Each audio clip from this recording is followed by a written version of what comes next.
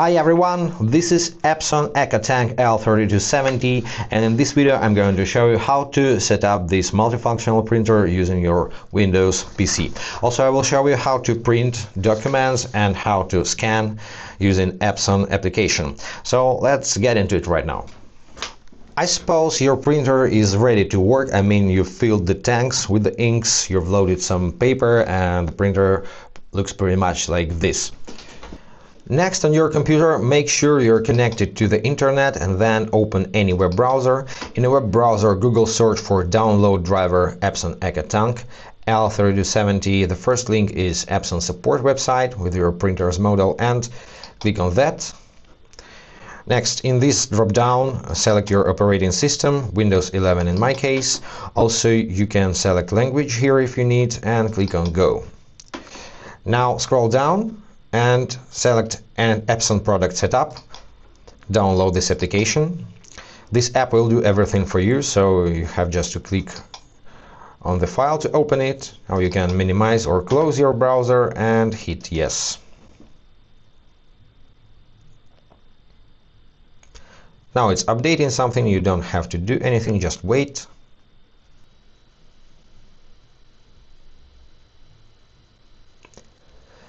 The app is starting, and first you need to accept the license agreement, confirm your action, yes. You can uncheck these check boxes if you don't want to participate in product improvement, but let me stay like this. Click next. Now make sure the printer is turned on and you finished filling all of the ink tanks. Check this checkbox at the bottom and click next. Now it's downloading the printer driver.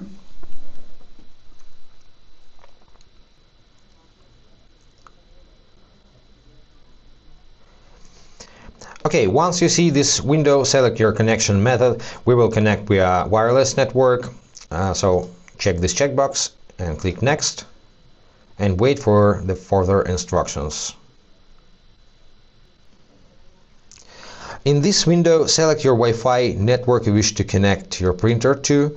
This printer can connect to 2.4 GHz band only or to dual band network. So select your network name over here. Your password is entered automatically. Click next. And next, if the following lights are flashing simultaneously, there is an error, so you need to press the Wi-Fi button to clear the error. Let's take a look at the control panel. Everything is all right here. The lights are not flashing, so you can click next in this window. And now you need to put the printer into Wi-Fi pairing mode. To do this, press and hold the Wi-Fi button for about 3 seconds until you see the lights taking turns and blinking like this. Then release the button and take a look at your screen. The setup is in progress, so please wait. Now it's checking the system environment. And the next step is software installation. I recommend you to install everything except maybe manuals. So click on install and wait once again. Now it seems the printer is installed and you can print test page right away, but let's skip this step. I will show you how to print later. Now let's just finish setup. So I'll click on next. Do not turn off your printer so far, as told.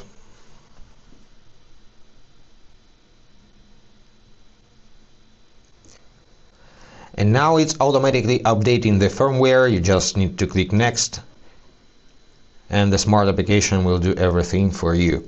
So click on start over here. So the firmware is updated. Click on finish over here and continue in the Epson installer. Now it seems everything is okay, and now it takes you to customer research questionnaire. You can just click on ask me later and exit and continue using your printer. Also, if this window appears, you can skip the printer registration. Actually, we don't need to do this for our today's purpose, so let's skip, finish. It takes you somewhere to a website. You can close your browser and we're all set. And let's finally print something. Let's say we want to print an email. To do this, you need to open your mail service, select a letter you wish to print, click on that, then click on the printer icon. Over here it takes you to the printing dialog. So make sure your printer is selected in this drop down. Now select which pages of this document you wish to print, all of them or just some of them. You can also enter custom values, how many copies of the document you wish to collate or not collate the copies, your layout, portrait or landscape, now black and white or color. So you can see your changes in this preview. Also, if you click on more settings, you can select the paper size if it's not selected automatically. In my case, this is A4 plain paper. Where is A4? It's here. How many pages per sheet do you wish to print? Up to 16 pages, as you can see. Let's print 2 pages. Also, if you print 1 page per sheet, you can set margins like this. Also, you can set custom margins. Just move these lines and see your changes. But let's print just 2 pages for this example. Also, you can upscale or downscale your document.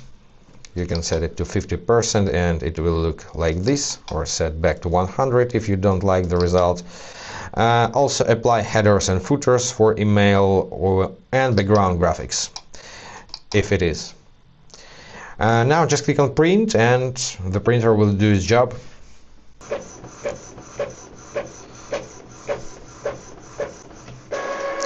Well, it's a pretty good job, and let's move ahead.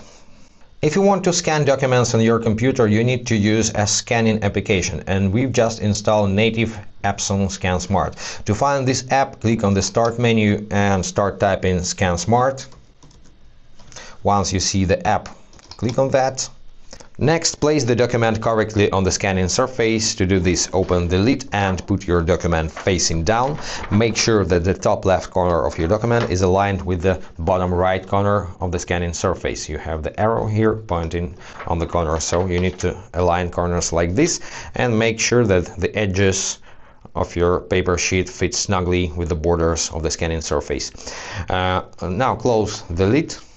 Next, in the application, you may need to adjust your scanning settings. To do this, click on this gear icon. Here you can switch between auto, photo and document mode, which one you can customize.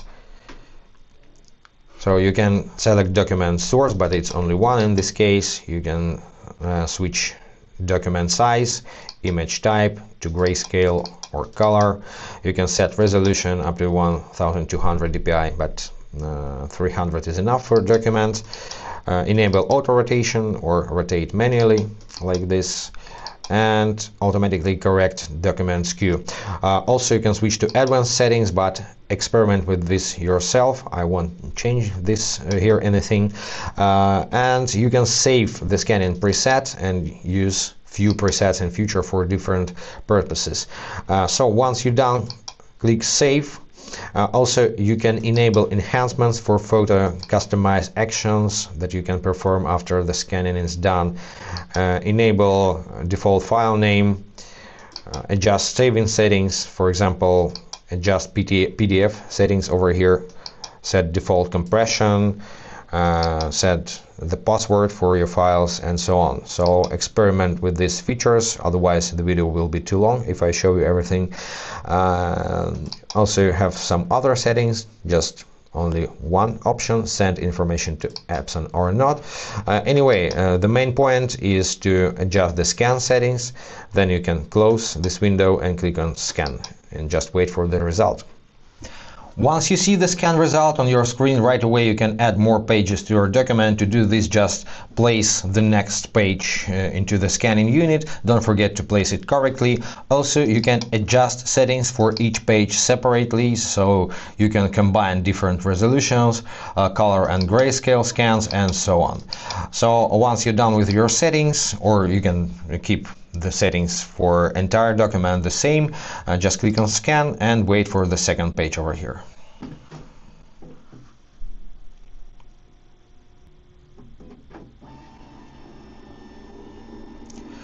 Now you can select pages and crop and rotate them using this simple menu. So just drag these corners like this, change your document, click OK to save your changes, click yes.